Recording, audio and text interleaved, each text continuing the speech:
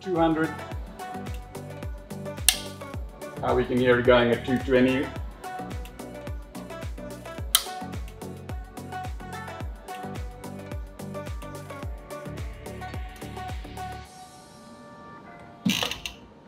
That was 300.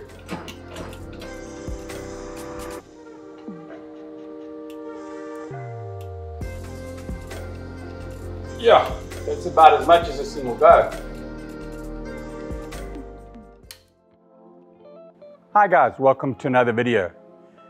Today we're going to discuss wood, primarily wooden barrel spear guns. Many years ago when I first started, I was using an aluminium tube, non-rail, and customers were saying, why don't you make your barrels out of wood? So back in the day I had nothing really to test it against, but I found a broomstick, roughly the same diameter. I supported it in 2 points, piece of string in the middle with a bunch of lead, and I measured that deflection. I then put that same mass on the aluminium tube between the same spacings, and I got much less of a deflection. That is why I went down the path of aluminium. Today we do a combo carbon and timber, the Timberline guns, but I thought I'd go back and revisit that. I took the same timber that we use in our Timberline. This is a Sapele mahogany. It's actually ever so slightly stiffer than that of the conventional teak that the guys use. This specific one I've machined to about 31.2 in places on a lathe, sanded it down, and I'm going to compare it with our aluminium rail. We're not going to pull against the rail, we're going to turn it side on, so the rail is going to have very little difference. This is about 1 to 1.5 millimeters thinner than that of the wood. So let's see the results of that. Here we have the setup. The barrel is between two rollers, same distance apart, with a strap. The strap will haul on the barrel, and I'm going to load it to about 35 kilos. What I want to do is then put a straight edge against it and see how much force I need before the straight edge is not touching the webbing.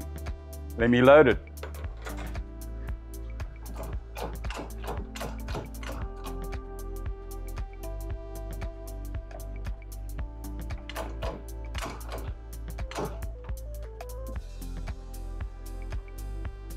Quite hard to get it exact.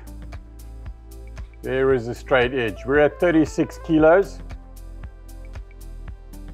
and it's just missing the webbing.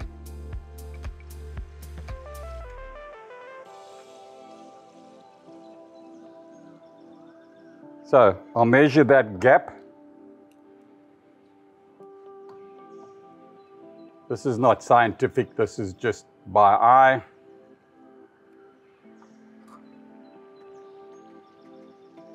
Getting about 3.8 millimeters at 35 kilos. We're now going to change it out for the timber. I have already done this, so I know the results. So I'm going to just take it straight to the results I need to make that clearance. Same setup, same positioning. This time I'm going to take it to 220. Which is a good percentage less than that we did on the aluminium. Yeah, slightly over for now. It will settle out. So this is not an exact science. But there you can see at 23, we already have a greater gap.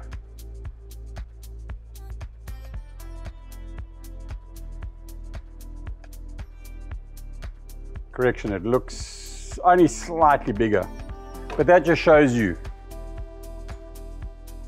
more than a third less force, we're creating much more deflection.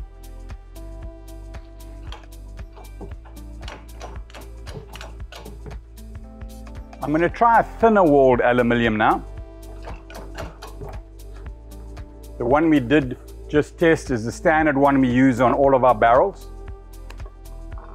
It's about 1.35 wall. This is the same profile, but thinner walled. It's only 1 mil.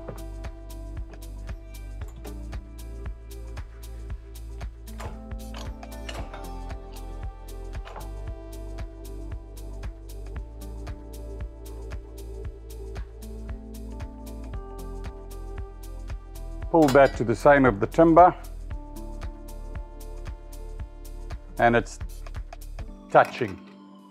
A thinner walled and smaller diameter aluminium tube is still slightly better than that of the Sapele mahogany. What does that all mean? In my opinion, if there's any flex in the barrel, when you power that gun up and you fire it, the barrel will have an ever so slight bend under load, and the moment you release that force by pulling the trigger, that barrel is going to straighten out. It'll cause that muzzle to chop down, and it'll chop down on the spear while it's getting out the muzzle. That'll create an oscillation in your spear and cause an inaccuracy and make the spear travel slower.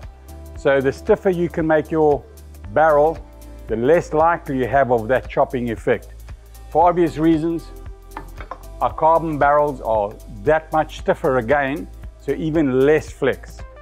Very important point for those of you who are having problems with overpowered guns. Please be aware of that.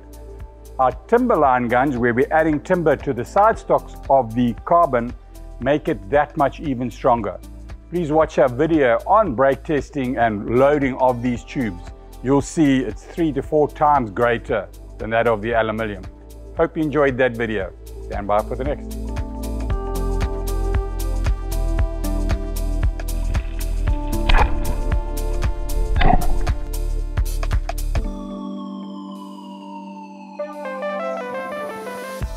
Bonus cut.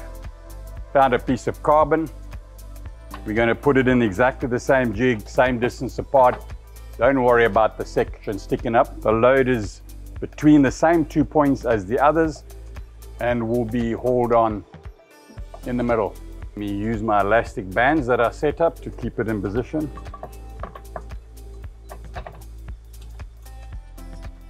Here we go. Let me take this one up a bit more. Yeah, over 40.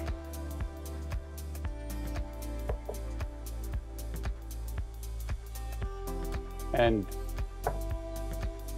get the band off, out the way.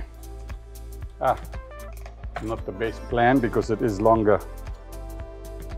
More or less holding it in exactly the same spacing between the two. It's actually touching the webbing. So at nearly 40, that's definitely stronger.